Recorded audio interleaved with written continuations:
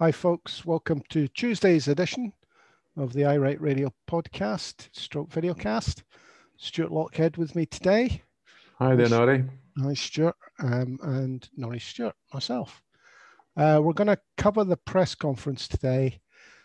Have a word about Professor Curtice's latest offering, social attitudes survey. And I think Furlough may get mentioned. And what was the other thing, Stu, you want to bring up? Have a quick word about what they call the Salmond inquiry.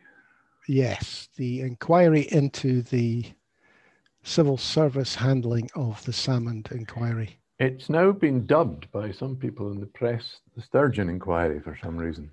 Well, that'll be the civil service inquiry about Nicola Sturgeon and Alex. It's an inquiry into the civil service handling of the Salmond affair.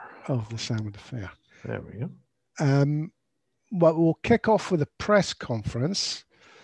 And I think maybe we'll start with a clip of Mr. Jenwick. Robert Jenwick. Speaking to Kay Burley on Sky. So here's the clip, and you can make up your own minds whether you think this is a definitive answer to the question, can Scotland get the same furlough terms as England? Or especially, do we have to wait for the south of England again? Yeah, so here we go. UK-wide furlough scheme, and we'll keep that under review should further measures be necessary in the future, and I'm sure the Chancellor will say something about that if it's necessary at the end of this 28-day period. So was it a cast iron guarantee or not? Well, what we've said is that we will continue to ensure the furlough scheme is UK-wide. It was always UK-wide from the start, and we want it to be in the future. So if it's necessary to be deployed again, then that's a decision that the Chancellor will have to make in the future. But everybody throughout the United Kingdom today can be assured that furlough at 80% will be available until the 2nd of December, which is important because, of course, in England, we've got these further restrictions. There's further measures in place in the other devolved administrations as well. Yeah, what happens if it goes on past that, on the, past the 2nd of December in Scotland, and Nicola Sturgeon decides that she wants to keep the country in a lockdown past that date? Will they still get the furlough scheme? Well, that's the decision the Chancellor will have to make at the time. But remember, at the moment, England is the only part of the. Mr. Powell. Forgive me, Mr. Jenwick, forgive me, Rob Powell's coming up next, forgive me. But that seemed to be the promise that was made yesterday by the Prime Minister. I'm just asking whether that was a cast iron guarantee or not. Well, I think what the Prime Minister said yesterday, excuse me for repeating myself, was that we'll continue to provide the financial support that Scotland needs so that Scottish people get the benefits of being part of the Union, that only being part of the Union can provide, and that includes the furlough scheme, which is a UK-wide scheme. It will be available to everybody in the United Kingdom until the 2nd of December. At that point, I think the Chancellor, quite rightly, will have to decide what its future is. So, there you are, clear as mud. Clear as mud. Richie Sunak now gets to dictate the decisions the Scottish Government makes from his financial castle in the sky. The key point that the First Minister has stressed is that she cannot be held to financial restraints when she's dealing with a pandemic. Well, she can be, because this is politics. This has nothing to do with the pandemic. She was asked by various journalists at today's presser, at least 2, possibly 3, what she would do if she didn't get this guarantee of the money. Would it mean she wouldn't make the decision if necessary? And she said she would always put saving lives first. But she has to take into account, well, okay, in other words, I would make any decision necessary for the health of the nation, but I'm afraid businesses would go to the wall. Businesses might go to the wall. People might not, the compliance of social isolating might not be high enough to contain the virus because people wouldn't be happy about leaving work. Did she once mention the union and independence? No. Because Mr. Jenwick took, what, a third of his time to explain to us how Scotland couldn't manage financially without the help of England, because obviously Scotland can't borrow money. And if they were independent, they still wouldn't be able to borrow money because England would tell everybody not to loan them money. I Are you mean, telling me that Denmark can't borrow money? Ireland no, not unless England says it's okay. Well, they're not allowed to borrow money. No, Didn't know that. obviously not. I mean, Mr. Jenwick has this down pat. Scotland would not be able to borrow money to pay for its own furlough scheme if they were independent. Do you know that a local authority in the United Kingdom has got more powerful borrowing rights than the government of Scotland? I'm not sure that's true. Oh, that's always been true. Ever since devolution. I mean, they borrow money to do all kinds of things. The borrowing facility that the Scottish government has got is very limited. I think it's about £500 million. No, it's gone up from that. It's about $4 billion. It's a full billion now. But it's very limited. Well, and circumstances like this, it's about as much use as a chocolate fire guard. I mean, it's the only use it's got is as a sort of fund for the end of a financial year if the money's late coming through from Whitehall. Isn't that happening every year now? Well, I'm just delighted that Mr. Rishi Sunak as Chancellor will get to dictate the income level of the people of Scotland should we go into lockdown. See, the daft thing is, the completely daft thing is, whatever the reasons, and they have a variety of reasons for not making this clear in London, they keep, it's a grievance issue, and people in Scotland are switching to vote yes, steadily, have been for years, and this is just another reason for Scottish people to switch to vote yes for independence. Well, I mean, they could make it clear while maintaining, but they could do it while maintaining control. The trouble is, if they say yes, that it will appear that they are bending over the demands from Scotland, and yet they were firm with the Mayor of Manchester. Well, I mean, the way they could do it is simply by saying if Scotland chooses to go into full lockdown, they would have to hold discussions with the Treasury, but we can see no reason not to give them the same furlough conditions. And that would solve this immediate problem, the political problem. But it would create, it would emphasize the fact that Scotland has to go cap in hand to the Chancellor to enact what they consider, the policy they consider necessary to protect Scottish people. The only thing that the First Minister said that was political on the issue, she says it would appear that it's not just the devolved administrations that are suffering because of this current policy, whatever, if it is a policy or just an accident, but also the north of England. Apparently, full support from the Treasury has not been offered until it became necessary for the south of England.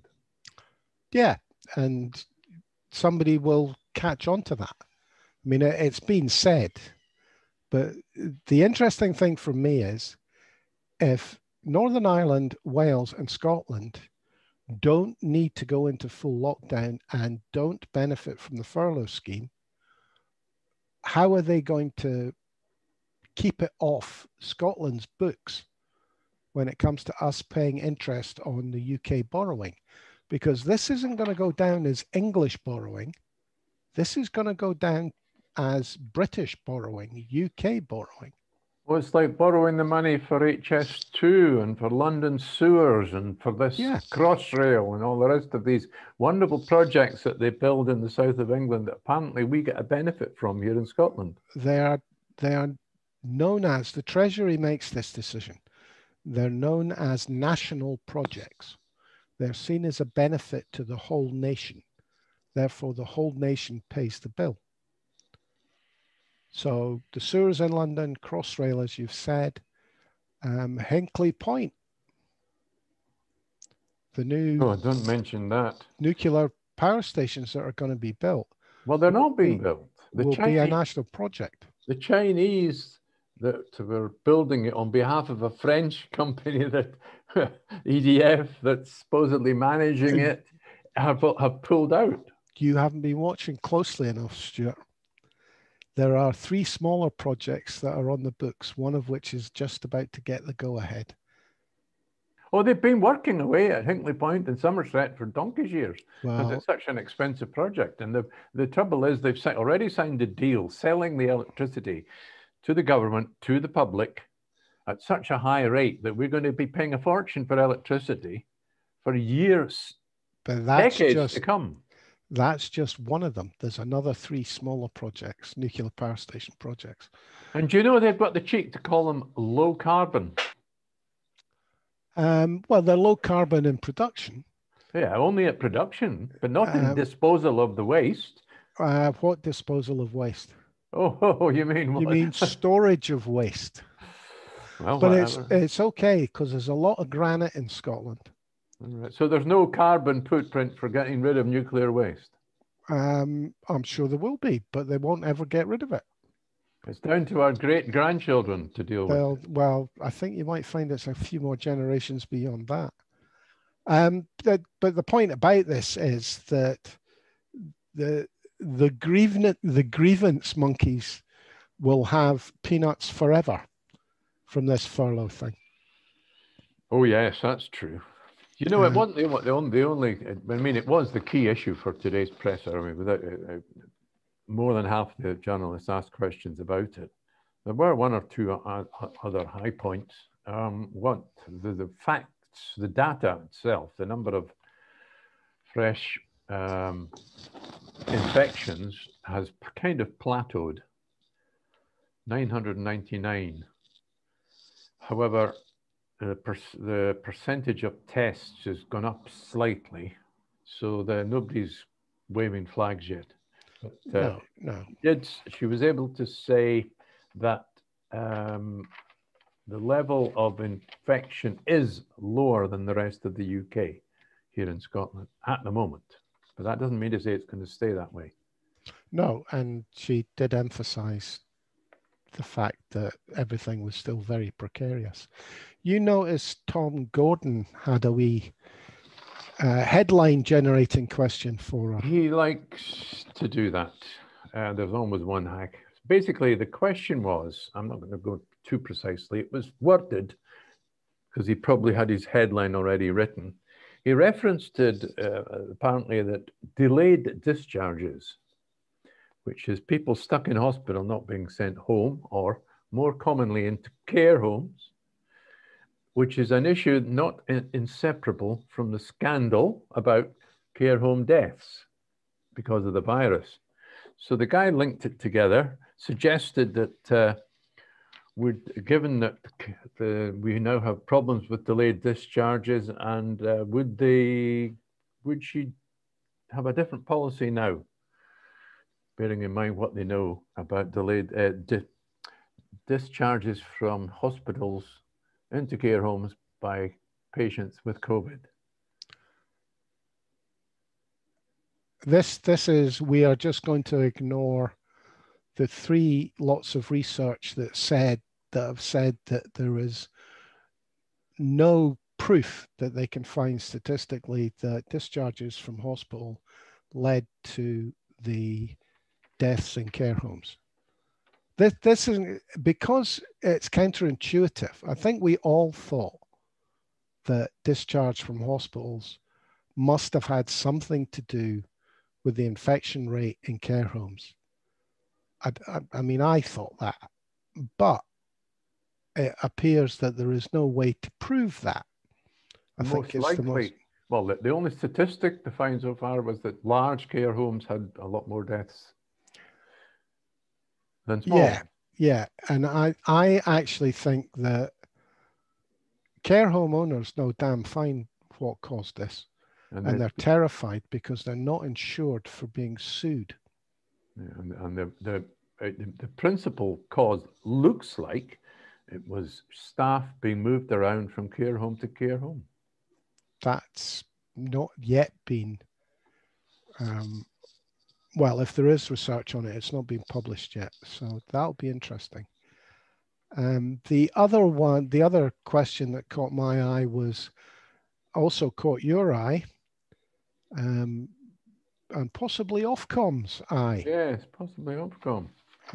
See, listeners and viewers, Norrie and I worked in an official radio station. And so we have some experience of Ofcom rules about what you can and can't do if you've got a license. And today, BBC Radio News, the lunchtime news, came on to ask a question from the First Minister live on air. It's called an ambush. And they didn't alert the First Minister that they were going to do so. She just did alert her once they were on air so that it was being broadcast live. Now, you can't do that. You'll get reprimanded, even if you're the BBC, by Ofcom. You've got a notice telling you not to do it again. But it's, well, somebody has to complain. Oh, I'll complain. Okay. I'll make the complaint. So, and the question was one of those, Mrs. McGumphy for Octorada has just been... died? How bad can this be? How dirty was this question? But it was a question nobody could have answered, even the person's doctor, because the claim from the caller was that their relative was in a bed beside somebody with COVID in a hospital. Their relative got COVID and died. Now, how dare they do that? I could make it up. You can't prove that the relative didn't have it when they came into hospital, that the relative didn't catch it off one of the staff. That you can't definitively say it came from the person in the bed beside them. But the question was, what are you going to do about it? It's going to be a rocket coming from the Scottish Government to the BBC about that. That was appalling behaviour. You wouldn't get away with that on talk radio. Well, that was even better than Ruth Davidson's usual. Mrs. Smith, who was sitting in the gallery, lost both her hands trying to lift up her Conservative Party money. What are you going to do about it? Mrs. McGumphy. Well, the presser, as usual, threw up some good questions. Yeah, well, I've got a quote from the First Minister that I've got to give you, right? What was it? She asked various questions. Only a fool rules out anything in a pandemic. What was that about lockdown? Would you go into lockdown in order to access the furlough money? Basically, yes. Would you change your decision about, let's say, Lanarkshire going into level 4, which was a virtual lockdown, if just to get the money before the end of November? Well, that is, of course, the next thing they're going to have to do. They're going to have to come up. If Sunak decides that furlough money can be paid out in different nations at different times on a lockdown, they're going to have to come up with a definition of lockdown. There you go. And that definition could be dictated by Conservative Party policy. What, for instance, if they were to turn around and say, it's not a lockdown unless schools are open? Because both the Welsh government and the Irish government extended the holidays to keep schools closed during their fire break, as the Welsh call it. Don't forget, they're under a lot of pressure. The further south you go, the more pressure they've got from lockdown skeptics. Look at Nigel Farage. He's now launched another new party called the Reform Party, anti-lockdown party. I hope he's managed to buy the rights to the name this time round. You got it wrong the last time round. I'm sorry, I missed this. I caught it in that he'd started a new party. I had no idea it was an anti-lockdown party. Yes, that's the main policy. It's an anti-lockdown party, and it's called it something called the Reform Party. But as led by donkeys, those wonderful people who come up with the fabulous videos, they seem to think they've asked Nigel Farage, "Have you actually bought the rights to the name of this party this time round?" Because the last time they didn't own it. Led by what was it? Basically, the Brexit Party they called it. And they didn't own the name. I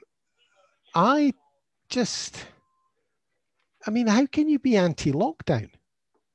How can you even do that? Well, these are all these people that go on these rallies and the masks, anti-masks, and they're complete climate deniers. You know, David Icke fans, reptiles. People that think reptiles live inside human bodies and stuff. Well, but I mean, is there no circumstances under which these people would accept a lockdown? You know, they should, the law should state, if you're anti-lockdown, you have to have rallies without face masks in COVID wards.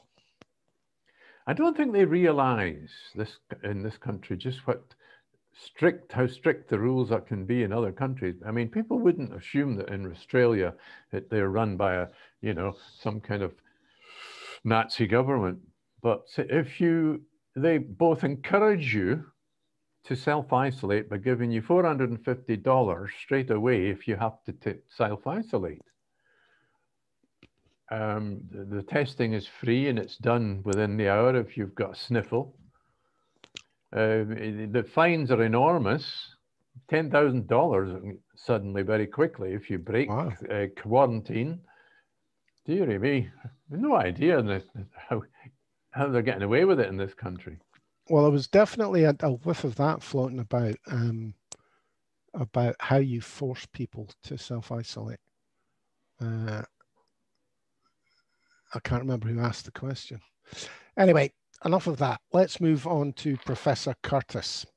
Mr. Curtice, let me see if I can find his paper. I'm not going to read the whole paper, but I think we can sum up quite quickly.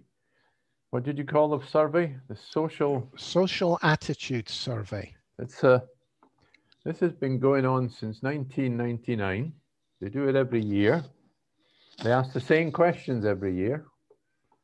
And the surveying was done. The last person asked the question on this survey was done before the COVID pandemic started. So the results of this have got nothing to do with COVID. And yet, what do we find, Nori? Well, the support for independence is over 50%, according to it. And the thrust of it is that it looks like it's mostly driven by Brexit. But the most interesting thing is the confidence in the Scottish government, an independent Scottish government, to run the Scottish economy is, what was it, 67%? Something like that. They actually asked people if they want a choice. They gave them a choice of 3 questions: independence, devolution as it is, or no parliament. So they could have had no parliament or devolution. 51%, that's 51% wanted independence. So it was only 49% wanted devolution or no parliament. Well, the interesting thing is that it now appears the union's job is to convince them that the status quo economically is better than a future independent Scotland. And they've got a mountain to climb to do it if it's accurate. We discovered that on balance, voters are more likely to say that Scotland's economy would be better, 43%, as a result of independence than they are to say that it would be worse, 33%, a reversal of the position prior to the 2014 independence referendum. I'm sorry, I gave you wrong figures then. I misread that. All right, sorry. So 43, this is before Brexit, 43% said Scotland's economy would be better as a result of independence. They say it would be worse, whereas they said it was 33% back at the 2014 referendum. So people have now moved. But what was the percentage of people who thought it would be worse? Because they asked that question. Oh, 61% thought it would be worse off. After independence. Yeah, so you're putting your, wait a minute, in contrast, voters are more than 3 times as likely to think that Brexit would leave Britain's economy worse off, 61%. Yeah. And so it's all about the economy. Just over half, 54%, believe that independence would result in Scotland having a stronger voice in the world. A half believe that Brexit would leave Britain with less influence in the world. So, well, I mean, the basic story is there are more people think independence would be a good idea from more directions than previously. And that was before Nicola Sturgeon's surge in the polls as a competent leader due to the pandemic. And the key issue is the question of the economy. And the question of the economy is important because it's a question of people. A lot of people made the decision, especially to say no, on the question of risk. Risk being, it's risky, this step into the unknown, this independence. What would an independent Scotland look like compared to what we've got? So that's too risky. But now people are starting to think it's too risky to stay with this crazy Britain. Well, I think we should mention this was really about an independent Scotland being in Europe. Yes, that's true. It's very much the Brexiteers, not the Brexiteers, very much the Remainers that have moved. I don't want to drill down into the details of the people who moved to yes, but it's certainly about twice as many people moved to yes from the Remainers voters in the Brexit referendum than voted leave and moved to no. Yeah, but anyway, it's all good news. I think we can move on to your report from the inquiry into the civil service handling of the inquiry into Alex Salmond. It's very difficult to come up with a catchy title that doesn't involve either the Salmond word or the Sturgeon word. The shorthand up to now has been the Salmond inquiry, but it's really not about Alex Salmond. It's about, as you say, it's about the way the civil service and the First Minister dealt with it. So some journalists have decided to call it the Sturgeon inquiry. Who am I to? It was, I was addicted to it this morning again. Trouble is, we've got other things to do. We want to be a prayer, a show, and talk to people about other things in the world. So I gave up at 11:15, but I watched it with fascinated. They had a guy called Paul Cackette, who's a legal man. The short version is he was asked a number of questions. It was all about who knew what about it was about the judicial review that threw out the government case.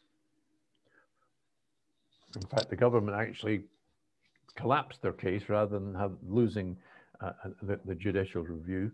And that was based on the fact that they'd appointed someone to do an inquiry into the possible bad behavior of the previous First Minister, who was already involved before the complaint was made. In other words, what we would call a fishing expedition.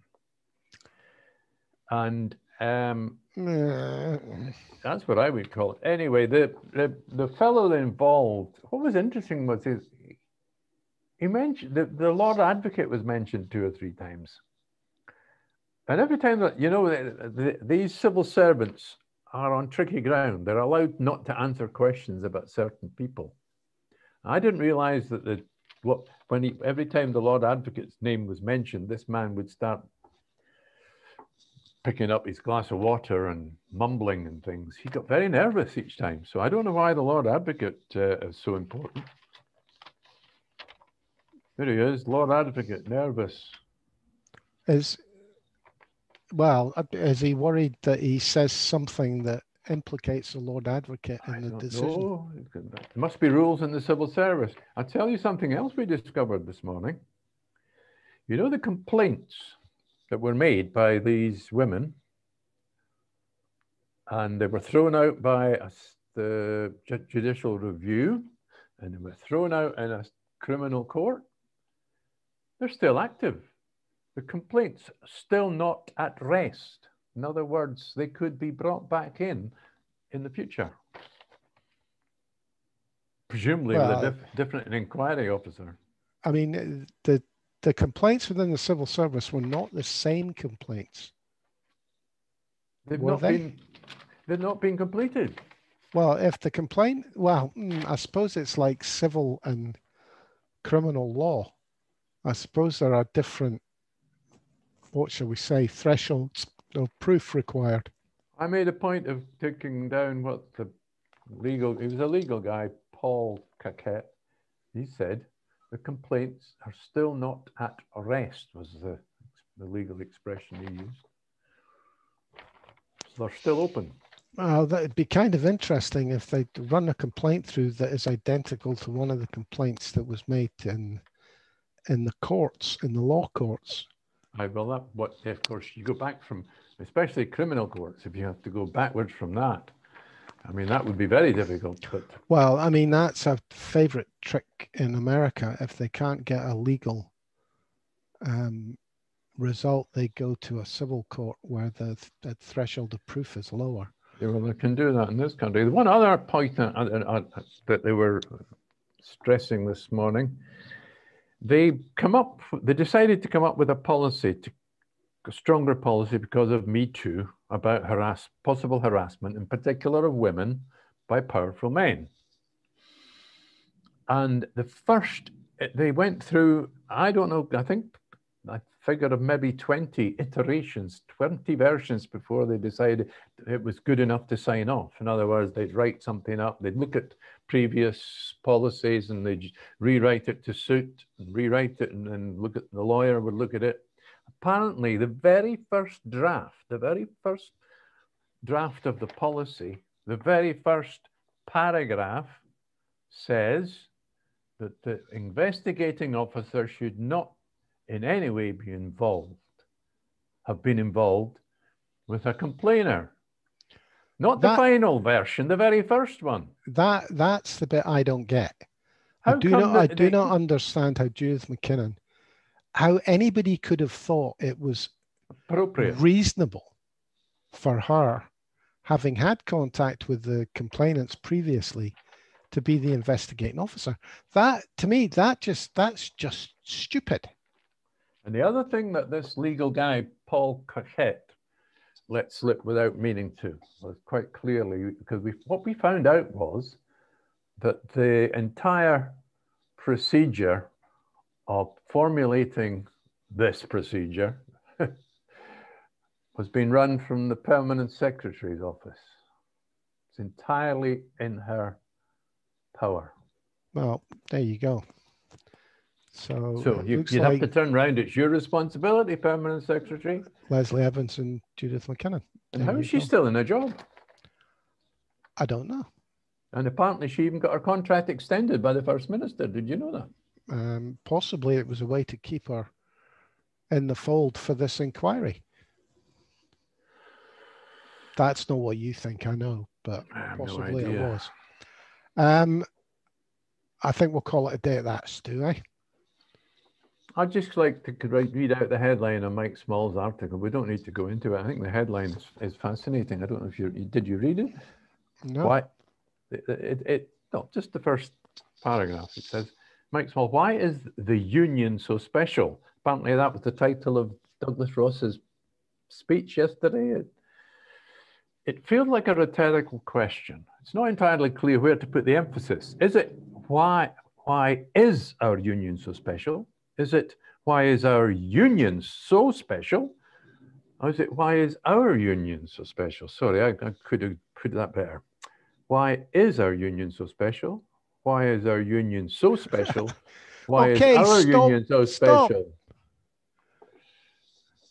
And did he answer the question? No. He just gives a reason why it's not special. You know, poll tax, Thatcherism, Trident.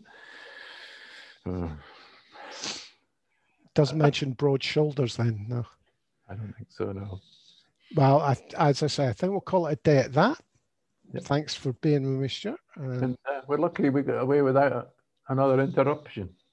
Yes, this is our second attempt at a show, folks. We had an interruption earlier, which you would have known nothing about if Stuart hadn't mentioned it. That just shows you how professional we are.